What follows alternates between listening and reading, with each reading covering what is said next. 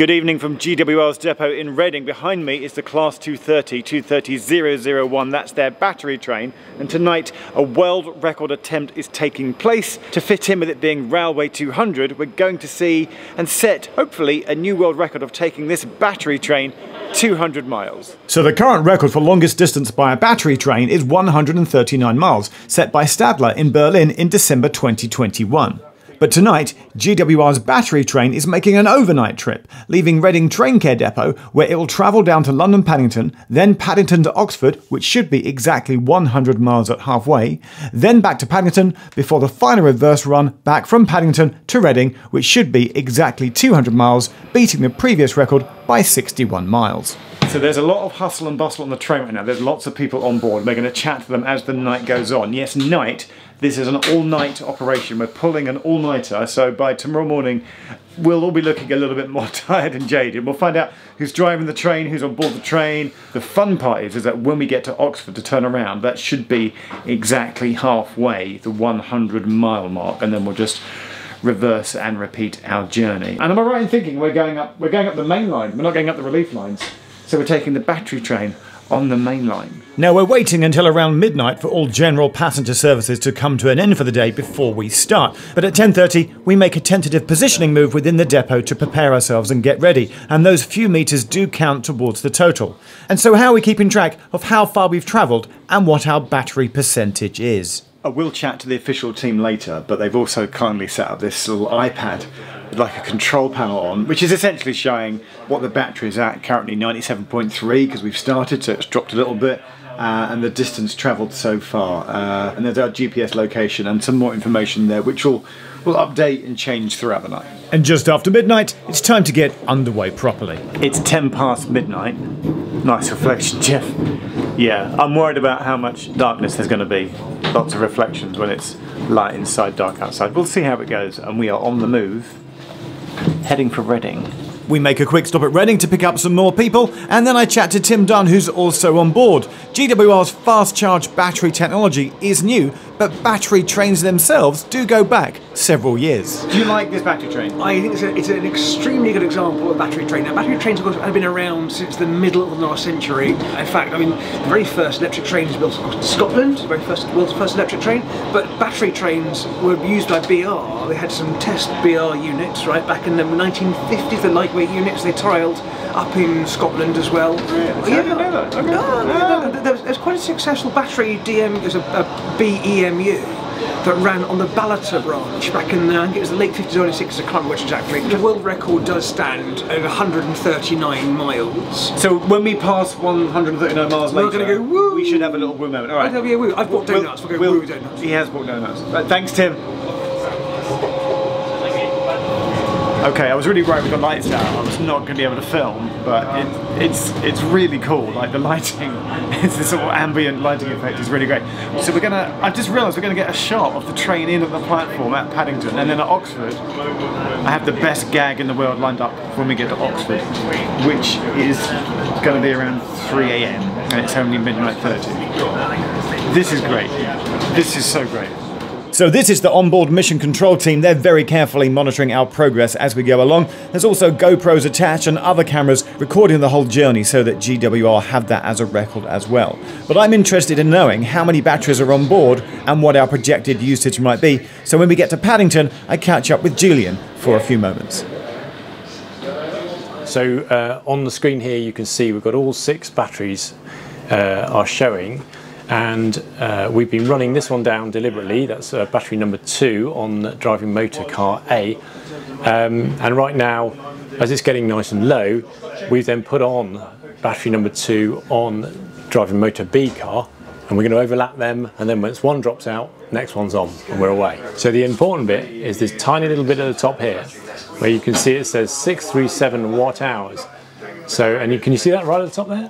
And that means that our overall efficiency is 637 watt hours per carriage mile, which is 5 times more efficient than normal operation on the Greenfield branch line. That's why we can do 200 miles. We leave Paddington on time just after 1 AM. Our next stop in 2 hours' time is Oxford, just before 3.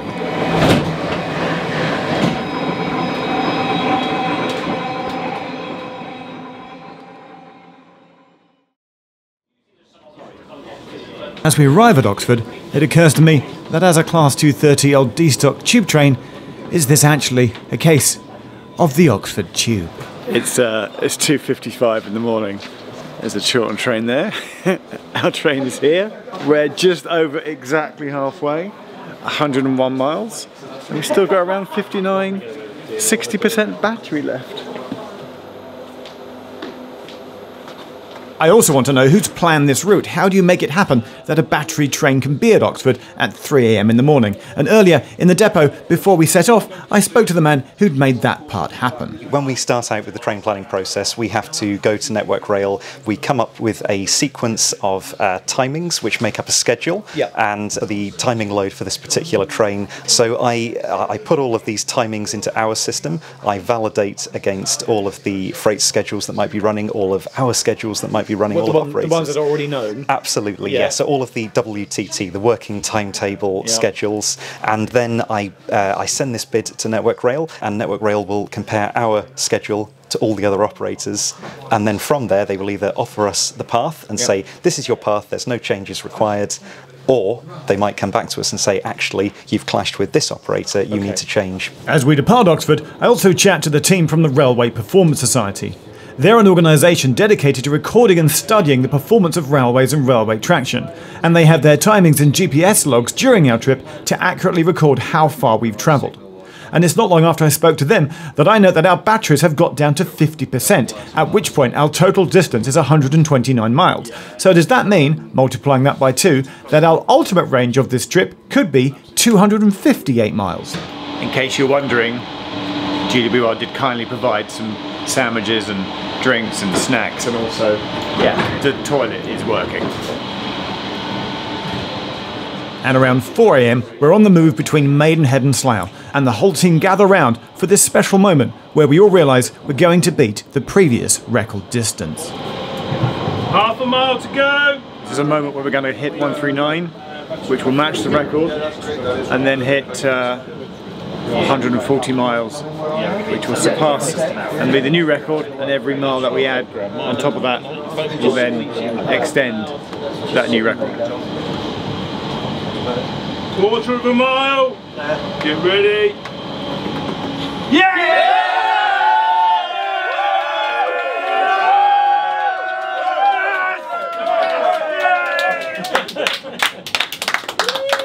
New world record set, beating 139 miles, and now it was just a case of getting to the end and getting to 200 miles. We're 3/4 through. I've just realised that the iPad screen, which they've nicely provided, that you can just lift them up, so I can just hold it to the camera like that. So at 150 miles in, we've still got 42% of battery left, so we're easily going to make 200 miles.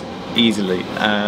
Did you see where we popped in? Where were we? What was our last station? We're around Hamwell, Southall, somewhere. Okay. And sunrise is going to be in around an hour's time at 5:30.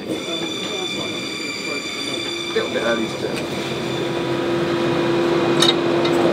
Back on platform 14. If I check my watch, it is 4:58 now. And we're going to sit here for 15 minutes, which is probably time to get a drink if the coffee shops are open, and then we head back to Reading.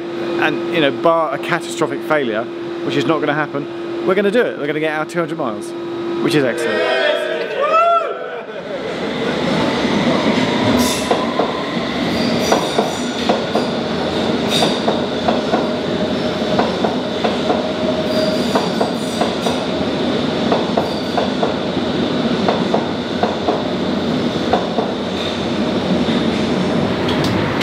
Fast train. It's 5:33.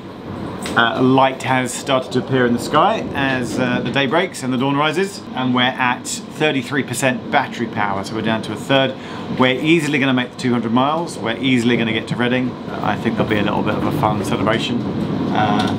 We're all very tired, but it's been a great night. And as we get back towards Reading, our total number of miles in the year of Railway 200 reaches 200. Mr. Dunn there just doing his live piece for TV, so that is 200. It is 6:16 in the morning. We've been given an ETA of just 9 more minutes. Should get back to the depot at 6:25. Just remains to be seen now what our final tally is. We've gone over the 200 mark. It'll be 200 and something, and that'll be the new world record.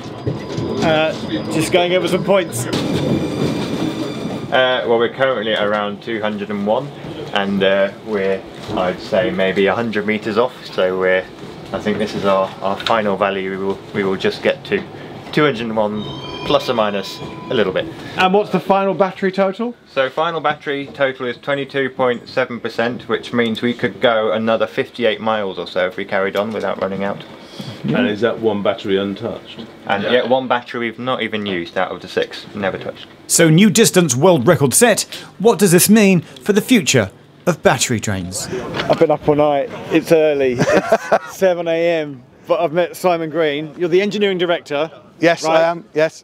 Are you excited? Obviously, Yeah. well done. Yeah. I mean, clearly we are excited. It's a brilliant achievement by the team. Yeah. I think to beat the record, well, actually to beat it by a significant distance, and have some juice left in the tank. Right. And we could have gone a bit further if we really wanted to. Yes. And the obvious question is, well, like, so what now? What's the roadmap? Sort of 6 months, 12 months, you know, a couple of years from now. What do you want to see happen? So, as you'll be aware, Great Western operates a number of old DMU trains that are coming up for replacement. What this demonstrates really is the ability of the battery technology to be a viable replacement for diesel trains in the future, and that we will need some form of infrastructure investment as well as rolling stock investment. But I think what we can demonstrate, and what this run really demonstrates in a fun way, you know, in the nicest possible way, is that this is now viable, it's within reach. We would expect, not only for Great Western but for other operators potentially, to replace diesel trains with battery electric in the future, subject obviously to the usual caveats around investment being available to take the railway and the passenger railway forward in that way for the next, for the future decades. So that's how to ride 200 miles on a battery train, a new record. People are just wrapping up. There's a few things going on. I need to go home and get some sleep, obviously. My thanks to GWR and to everybody here that was involved. That was a great night, a lot of fun. Thanks for watching. See you in the next video.